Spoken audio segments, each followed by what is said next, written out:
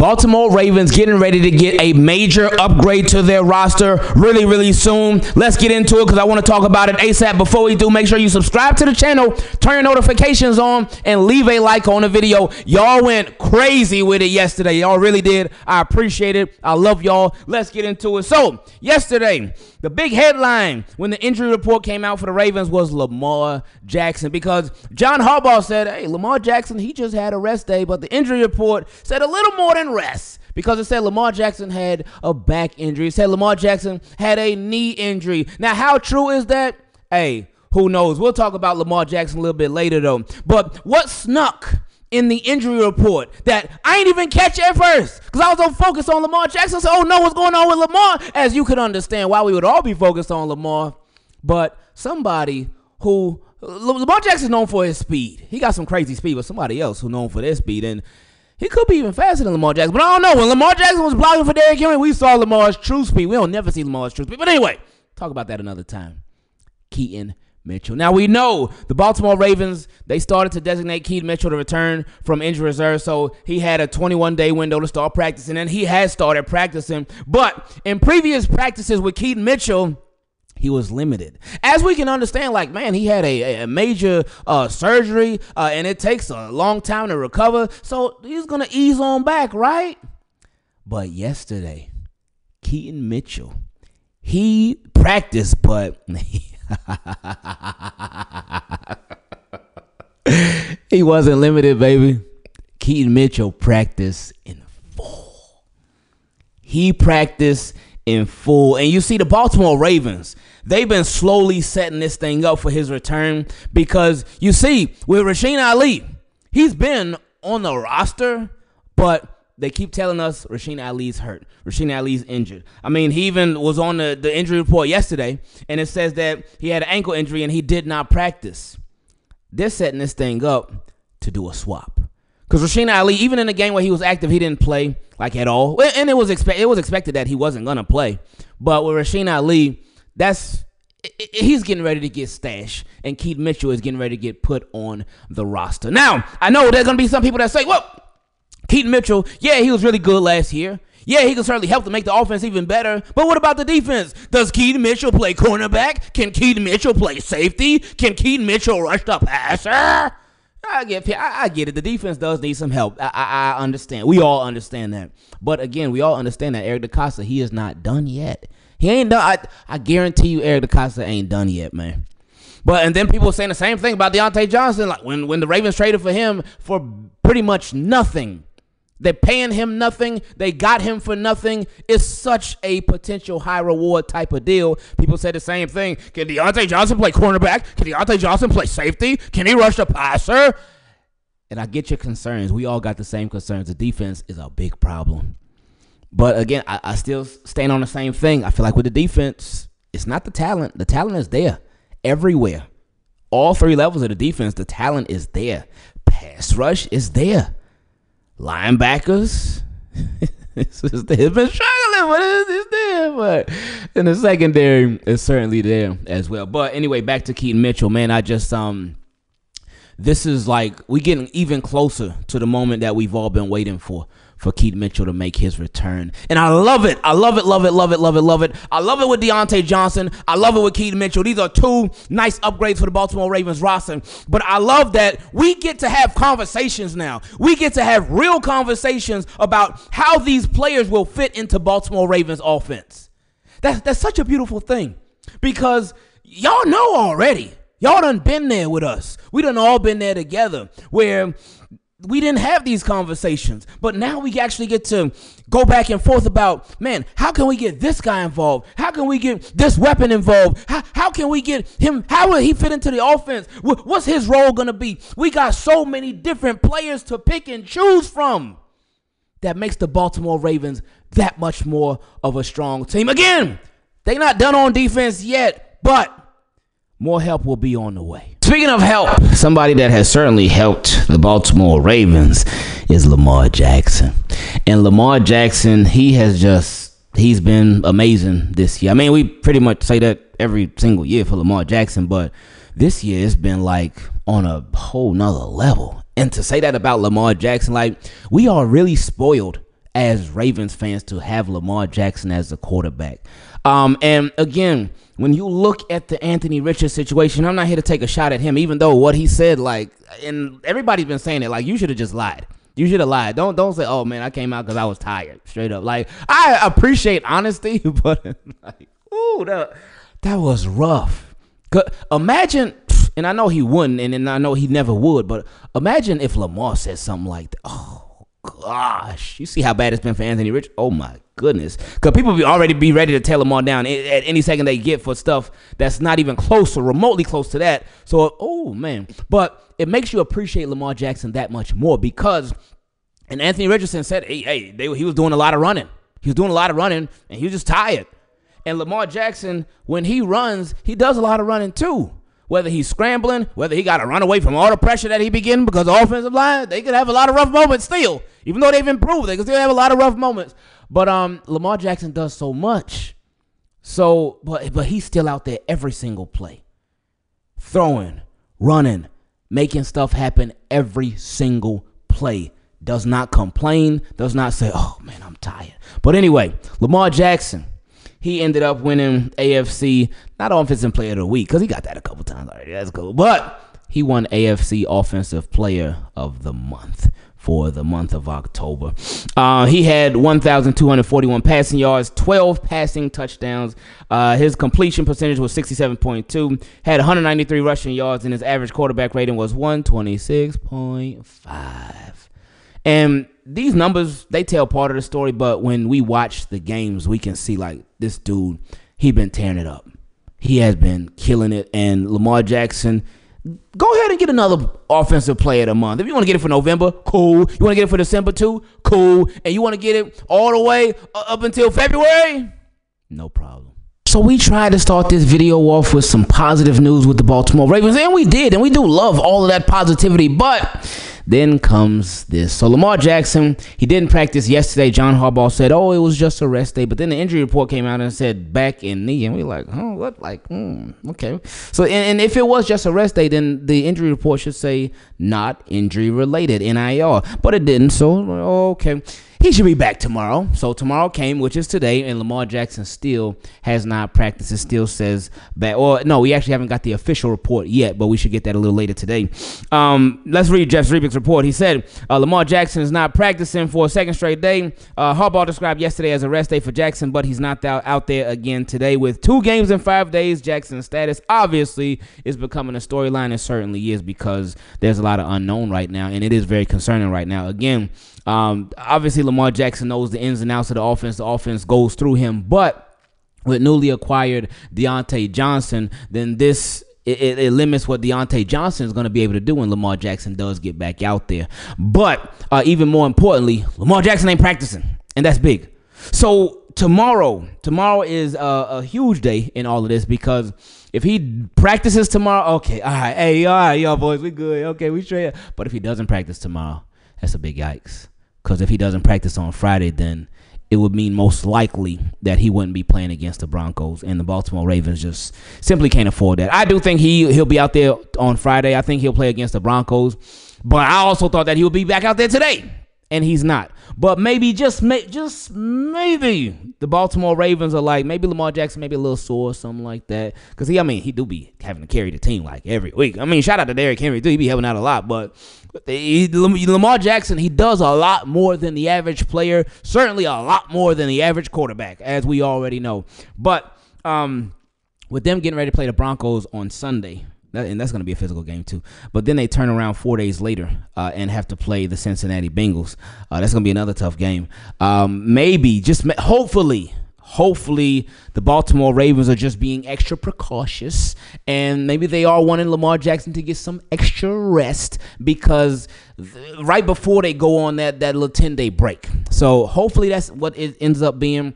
We are not going to hear from John Harbaugh today because today is Thursday. The offense and defense and special teams coordinators are going to speak today, that being Todd Monken, Zach Orr, and Chris Horton. So we won't hear from John Harbaugh until tomorrow, but hopefully, just hopefully, we'll be seeing Lamar Jackson back. So now we've reached my favorite part of these videos where we get to feature your questions. If you would like to be part of it for the Team Keep It Clean patrons, if you'd like to become one, you can go to patreon.com/Ingravenvids and send your question directly on there. For everybody else, you can send it to teamkeepitclean@gmail.com. Now, the only people where it's guaranteed that their questions will be featured in the videos is the Team Keep It Clean patrons. For everybody else, I try my best because we've been covering everybody's question. Ain't nobody been left out.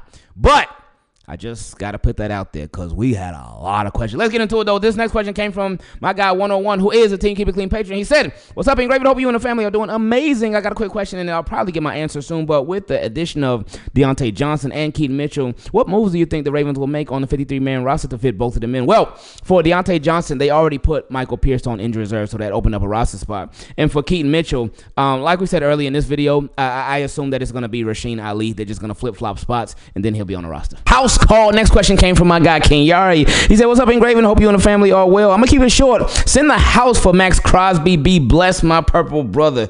Hey, look, like, there's some moves. Like, I know people been talking about Zadarius Smith, like, and he would be somebody that the Ravens could possibly go after if the Browns would be willing to do that. Apparently the Browns looking for a good day 3 pick, whatever.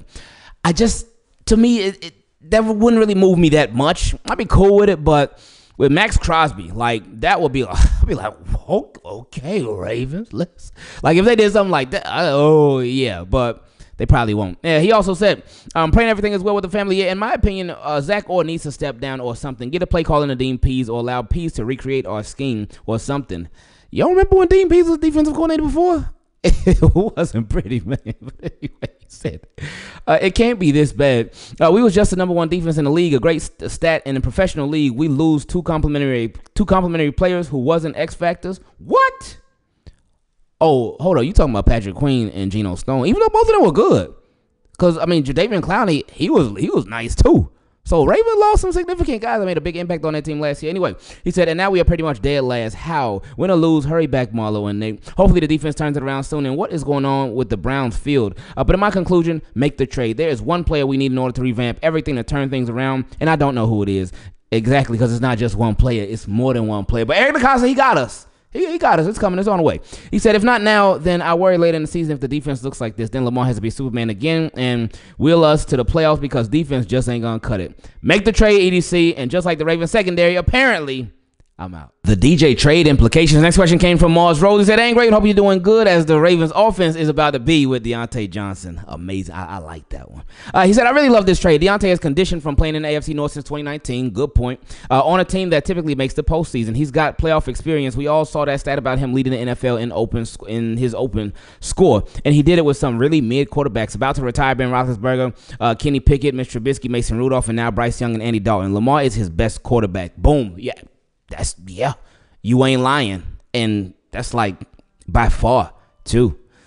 He said also scheme-wise, this is huge. Nelly is a great role player, but he doesn't scare cornerbacks. We are something like 30th or 32nd in percentage of plays ran in 3 wide receiver sets. I know Lamar loves his tight ends, and we have a room full of good ones, but imagine this. Lamar at quarterback, Henry at running back, Zay, Bateman, Diontae at wide receiver, Andrews are likely, whichever one is playing better that week, or have them rotate. Monken has the resources at his disposal now to give Lamar access to more passing plays because now instead of Nelly or Kohler running routes, you have a guy who, as we've already established, is always open. This is dangerous. I love how you put everything together. That's similar to what we were talking about earlier. Like, we got so much weapons at our disposal. This is such a beautiful thing.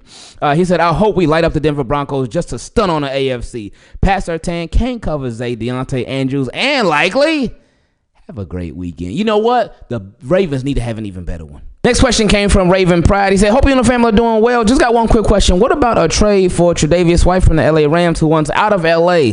Thanks for taking my question, and God bless you and your family and team. Keep it clean. Appreciate you, Ravenpride. He ain't been so good this year. And hey, maybe a change of scenery could help him out. But I mean, it will be quality depth, and he was once really good, so maybe the Ravens could really bring that out of him if they decided to go that route. And I saw something. I don't know if it was credible or not because I ain't seen nothing on my own, but something said the Ravens and some other teams were involved in the mix for Tre'Davious White. But I feel like more important, and not to say that they can't still do both, because they still can, but pass rush is the biggest thing. And then you could add to the secondary too, whether it's a corner or a safety. But yeah, just get everything and get everybody. Next question came from my guy Keyonte. He said, I got a little speculation here. I noticed you can't tell EDC no. The King was supposed to be a Raven last season. It didn't happen, but look where we are now. So that brings me to someone that I actually wanted during preseason because of the rumors that guy being Chase Young. Oh yeah, the Ravens were talking to Chase Young or his people last year's trade deadline. I'm pretty sure. Was it last year? I think it was last year's trade deadline too, I believe. He said he is available and looking pretty healthy. I figured the only reason we didn't grab him is because Clowney, who we don't have this season. So with him being on the block again, do we take another jab at him? You know what? That really wouldn't be surprising. We just couldn't see that low effort though. That low effort is like, when you see stuff like that, it's like, oh, because it's one thing, if you're really trying your hardest and you just get beat. You can't beat your guy. You just can't win your one-on-one matchups. But if you're giving low effort, then it's like, oh, man, like you're not even trying. But, hey, remember, they said that same thing about Jadeveon Clowney. They said, oh, he gives low effort. He's always giving up on plays and stuff and da-da-da-da. And I said, Ravens could change him. And guess what they did? Jadeveon Clowney was amazing last year. If they get a Chase Young. I mean, if you want, get your Jadeveon Clowney and Chase Young. Why not go 2 for 1? Next question came from my guy Jarvo. He said, guess what Diontae Johnson's middle name is? Lamaris. Hey, stuff is lining up. Like, it's meant to be Ravens with the Super Bowl this year. Lamar Jackson, Derrick Henry, middle name is Lamar. He just talked about Diontae Johnson. Kendrick Lamar going to be the one performing at the Super Bowl. It just makes too much sense. He also said the trade deadline is almost here. Everyone wants Clowney back, but I'm pretty sure EDC asked about him, and Clowney said he's happy being back at home. 2 other names that nobody is talking about as they both are in their final year. One player is Azeez Ojulari from the Giants, and also the Giant known as Calais Campbell, who is looking for a ring and is a force on the inside. I can see Ravens doing Calais Campbell because he will be cheap. They love Calais Campbell. And the interior of their defensive line is weak right now. Travis Jones still is dealing with his ankle injury, so that's rough. Brent Urban, not sure what the status of him with the whole concussion was, but Michael Pierce is out. He's out for at least the next 4 games. So Ravens are pretty thin up front. So I can see them doing something there. They did just sign the defensive lineman to the practice squad, though. But, yeah, that could be one that they could, a move that they could possibly make. And Azeez Ojulari from the Giants, is that the one that went to Georgia? Because I've been hearing a bit about him. But, yeah, that is also another option. So we'll see where the Ravens end up going. Next question came from my guy Nate. He said, hey, brother, hope all is well. Checking in from East Auckland, New Zealand. Whoa. Hey, appreciate you, Nate. He said, I've been looking over the schedule, and here's where I think we might end up. Looks like Denver and the Giants are the only clear locks. I'm thinking we split with the Steelers and take the Chargers as their passing game is weak. Hey, shout out to G-Ro. He said that leaves the Bengals, Eagles, and Texans, which I'm not confident about as they can air it out, and our secondary is cheeks. If we drop those games, we'd be heading into the final match against Cleveland at 9-7. Ooh, That don't even sound right for no Baltimore Ravens team. No. And I mean, anything's possible, but no. And he said now our front 4 are beat up, along with our secondary leaking points like a sieve. He said it feels like there's a real chance it could all come down to that last game to keep the season alive. What are your thoughts? How do you see the rest of the season playing out? Love your work. Hey, appreciate that, Nate. As far as these games, I think they get the Broncos. And I mean, we only know how the team is right here, right now. Obviously, things could change for better or for worse as the season goes along, but most likely for better. We getting even better. So I say Denver and the Giants, yeah, they should get those. I could see them splitting with the Steelers. With the Bengals, Bengals going to bring it, man. Because Bengals ain't like getting beat up on, but Ravens going to be at the crib, so they got the advantage. They got the better team, and this will be such a great opportunity to stomp that season out. Like, end it. Really end it. Even though most Bengals fans are looking at it like, oh, yeah, our season's pretty much done. Even they would have to be, like, perfect to really end it off to make anything happen. But if Ravens could put it away, that would be great. But as far as the Eagles and Texans, yeah, it all just depends as we get closer to those games. Now, the Eagles are a home game. The Texans are an away game. So everything just depends on so much. Both of them got good quarterbacks, good receivers. Even though the Texans, they took a hit at their depth at wide receiver with Stephon Diggs being out, but they still got Nico Collins, who is an amazing, just straight up baller. Oh, but ain't he out too? No, he's healthy, I think. No, I know he got hurt a couple weeks ago. You know what? Now I don't even know the status of him. So anyway, Texans, regardless, they still gonna bring it. They're gonna be at the crib too on Netflix. We all gonna be watching the game on Netflix. That's gonna be crazy. But so much just depends. It's really hard to say right now because of how the team is right here, right now. They could change from week to week. I mean, even though they ain't really changed from week to week, the offense been amazing and the defense been yeah. But hopefully, after the trade deadline, after Eric DeCosta make a couple more moves, then we could be talking about the defense in a different light, and they'll be much brighter than they are right now. Is this Zach Orr's fault? No. Next question came from my guy, Joey. He said, "Hey, Ingraven, hope all is well with y'all, and what a brutal game. I just want to follow up on a point in my last message to you and answer the question from your post-game thoughts. Is it Zach Orr's fault that the defensive backs are dropping picks? No, it's not. He is supposed to design the overall scheme using talent available to him and call the plays to make sure his guys are close to the ball as possible. The schemes we see playing out before our eyes are literally having the defensive backs near the ball, whether it's Brandon Stevens' close calls and sticky coverage, or a safety out in space where they are designed to be when a ball flies in their direction, like Eddie and Kyle's cases this past game. The scheme is working, but they aren't playing or catching the ball. I call these fundamentals of being a defensive back. Be where you're supposed to be and break up the play or catch the ball. These kind of issues are supposed to be delegated and worked out by the secondary coach to run extra drills or something to make sure those mistakes don't repeat. Well, what they did just yesterday in practice, Jeff Zrebiec said that the defensive backs, they were out there catching a bunch of extra footballs. So they've been working on it. So hopefully it's on the way. He said, just a thought on how important the effectiveness of a position coach can be. We'd be having different discussions about the pass defense if they're catching even half of the 8+ maybe more interceptions they've dropped so far this season. Thanks for the reading. Hopefully we can bounce back strongly against the Broncos and their killer pass defense. Maybe y'all guys can learn a thing or two. Sincerely, Joey. Appreciate this. Now, with the drop picks, those are not Zach Orr's fault at all. But what about the guys literally every single week that are running wide open? Cleveland, this is for you. Next question came from my guy, Eijon. He said, Ingraven and hi, it's me again, West Coast Raven. I'm not even mad at the loss this time. The wideouts dropped passes and the defenders dropped at least 4 interceptions. Super duper Kyle, more like super goofy, clumsy Kyle, LOL. Bring back Justin Matabike. This Namdi guy is suspect. Oh my goodness, you were just going at people's throats. He said, Eddie Jackson and Nelson Aguilar can't be trusted to make plays. Todd Monken had too many cute play calls in crucial situations. Now that part, I'm with you all day on that one. They did get too cute.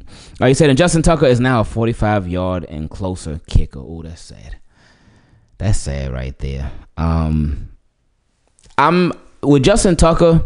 I ain't gonna trip too much off of that yet. I mean, even though earlier on this season, like, it was ugly, but then Justin Tucker, he earned our trust back. So I ain't gonna let it go that easily. My trust for Justin Tucker, I still trust him. But now I just got to see. If he missed another one and it's from like 49, 50 yards, then, yeah, my trust is probably going to be going again. But hopefully we don't even have to have that conversation. He said, my question is, between the non-pass rush and the secondary, who played worse? We'll get him next time, and I'm out. Between the non-pass rush and the secondary, I would say probably the secondary, because the secondary, they had even more opportunities to make plays. Probably because there was no pass rush. So since there was no pass rush, secondary, they had to be out there for longer, but Jameis Winston got to throw that ball a little bit more because he wasn't getting pressure. So he just sitting there chilling. But the secondary had a lot of picks that they had opportunities to catch, and they just kept dropping. And those are big plays. Those are game-changing plays. And they literally game-saving plays, too. But they just couldn't make it happen. Next question came from my guy Christopher. He said, good morning. I was thinking about how we go away from Henry often and in odd moments. Could it be the ego of Todd Monken getting in the way, wanting to show that his play calling is just as important as Lamar and Henry? Well, his play calling is just as important as Lamar Jackson and Derrick Henry. Why? Because if he's calling like silly stuff, then that's going to impact the game in a negative way. But if he's calling good stuff that's working, not trying to fix something that's not broken, then that can affect the game in a positive way. But it's just been a Ravens thing. It's crazy. It's not even necessarily a Todd Monken thing, but it's just been a Ravens thing in a lot of spots where they get away from what's working. They just leave it alone. And it's like, hey, hold on. No. This is actually going good. We can stick with this. Let's do this. So with the Baltimore Ravens, something that, and this has been an issue for years, and it doesn't happen all the time, but it happens enough to where they'll get away from the obvious. Like, get away from what's obviously working. So hopefully, and I know that's a big hopefully, they don't continue that. Because again, for the most part, they've been sticking with what's working this season. But it's in these spots, it's in these toughest games, it's in these toughest moments, it's in the playoffs a lot of times where they get away from it too. So hopefully they've gotten all their getting away from it out this regular season, and come playoff time, you got to make it there first. But come playoff time, you stick to what works. Next question came from my guy Derrick. He said, Ingraven, how are you today, my brother? Hope all is well with you and the wife, the kids, the dogs, but let's get right to it. What is it with this Marcus Williams drama? He said, to me, it could be one of 4 things, if not all. Number 1, Marcus Williams could possibly need some surgery. You never know. Harbs likes to keep things secret, and maybe he decided to sit Williams against the Browns, probably thinking if he needs surgery and to have him back in a month from now, it'll be better just to rest him. But he wasn't on the injury report. And if he wasn't on an injury report and he needed surgery, then Harper will get into some trouble. So let's eliminate that one. He said, number 2, do you think he could have said something out of line about Zach Orr's scheme and that could have rubbed Harper or the wrong way? Yes, I do. Number 3, he said, do you think they just wanted to see if he's really the issue or not while Marlo and Bate were out to see, okay, my 2 cornerbacks are out. Let me sit my free safety to just see something here. I doubt that, though, but who knows? Maybe. I'm still leaning with number 2. And number 4, last but not least, do you think Marcus Williams, along with a day 2 or 3 pick, could be part of a package deal to get a premier pass rusher like Max Crosby, Khalil Mack, Joey Bosa? And he said, P.S. Jim still owes us from that Bolden trade back in 2013, LOL. Or a true center field safety like Buda Baker, or the Wolverine version of the safeties, the Honey Badger. What are your thoughts? And last question, Jay-Z or Lil Wayne? Wayne by far, better than everybody. Everybody, anybody, everybody. Anyway, them trading him, they would have to, because his salary is guaranteed for this year, so they would have to eat that and be willing to eat that. I don't think they want to do that. But yeah, I mean, it'd be nice to get one of those guys that you mentioned, especially Max Crosby. But yeah, I just think it was more so him, a mix of number 2 and 3. But he might have said something out of line. They were like, oh, you want to talk back to me? Oh, okay, I got something for you. But also to just really try to see if he was the biggest issue. Next question came from my guy Steven. He said, what's up, Ingraven? Hope all is well with you and the family. I'm still feeling Sunday's loss, especially with the Squealers winning last night. But anyways, as much as this may be an unreal scenario, imagine if we could hire Bill Belichick as our new defensive coordinator and get ourselves a nice pass rusher like a Max Crosby. With the potential our offense has and with a great defensive mind in Belichick, we would be unstoppable. We would. That'd be nice. But, well, yeah, I mean, you already answered your own question. He said, as it is, Bill is always praising Lamar Jackson, so why not help Lamar and his team get a Super Bowl ring? Zach Orr could be given a new role as a defensive assistant or something, and he could learn from Bill Belichick and eventually get his role back. I don't think if Zach Orr got demoted, he wouldn't get promoted again with the Ravens to defensive coordinator. Like, that'd be it. And if next time he got an opportunity to be a defensive coordinator, it would end up being somewhere else. It would not be with the Baltimore Ravens. Because if you get demoted, you're not going to get promoted, especially with the same team later on. Anyway, he said, I know it's just dreaming, but I wish our front office would think outside the box and stop being so soft. I appreciate all your hard work and hope some big changes come soon to this team. We're going to see real soon, man. It's time to go. Next question came from my guy, Shawn. He said, hello, Ingraven. Hope you are doing well. I certainly am not after watching this defense. I think it's time we let Zach Orr go and get someone else to be the new defensive coordinator. I could see if this team was inexperienced and brought in a new coach like Orr and had these problems, but we are not. We are looking to compete for a Super Bowl, and if we continue like this, then we won't stand a chance. This team was just in the AFC Championship 9 months ago. That's a good point. Especially about them being experienced, them just haven't been in the AFC Championship, and now them doing an experiment at the defensive coordinator position. He also said, we just had the best defense in the league last year, and now we are by far the worst. While the players are at fault for not executing and catching interceptions when they should, the scheme is more at fault in my opinion. These players are not that bad to where they drop off their levels that bad outside of Eddie Jackson. We'd love to hear your thoughts. Thanks for reading and answering my question, and hope you have a great rest of your day. I appreciate it, Shawn. And yeah, I agree, especially about the scheme. I know, last game, I mean, really this season there have been a lot of drop picks, but last game certainly was the worst. But again, the scheme has had guys running wide open every single week, every single game. So it's the scheme more than any single thing, in my opinion. Next question came from my guy Davon. He said, hey, this is Davon from Bmore again. Hope all is well with you and your family. I watched a video the other day talking about our new wide receiver we just got. And in the video, the video below said we think Diontae Johnson is not in the top 10 of receivers because of the bad quarterback he's had in his career. Do you think he can make his way to the top 10 by having Lamar getting him the ball better? Ooh. Top 10 in receivers. That would depend on so much. This year, I would say no. It will be extremely, extremely tough to get the top 10 in receivers And right now, he's not even the number one on the team that he just got traded to. And he would have to learn the playbook and get acclimated and all that. And it's only half a season left. So, no, I do not think he could make it to the top 10 of receivers this year. I just think that's not impossible, but just highly, highly unlikely.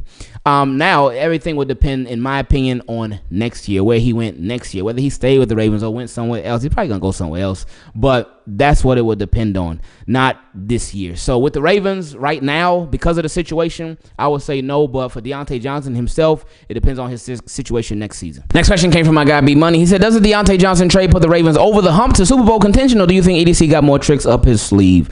No, I don't think that would put them over the hump. I think it helps them a lot. It helps their offense become even stronger, which they're going to need, especially if the defense keep doing what they've been doing. But I think EDC's definitely got more on the way. And he said, should the Ravens try a different approach, like go back to last year's defense? What should they do to get back to that powerhouse defense? Well, I mean, for them to go back to last year's defense, it would have to be a different play caller at the helm, and he's a head coach of the Seattle Seahawks, so that's not possible. But something's got to give with this scheme. I don't know how they will fix it, though.